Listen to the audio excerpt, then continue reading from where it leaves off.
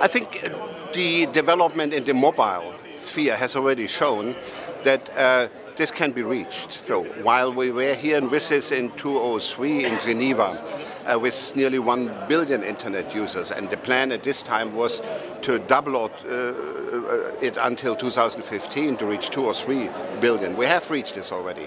So that means with the combination of the internet and the mobile telephony, so we have a dramatic reach out. The next challenge is now broadband, and I'm rather optimistic that until the year 2020 we will have a situation where I would say at least 3/4 of the world population have access not to broadband internet, but to internet with a reasonable bandwidth.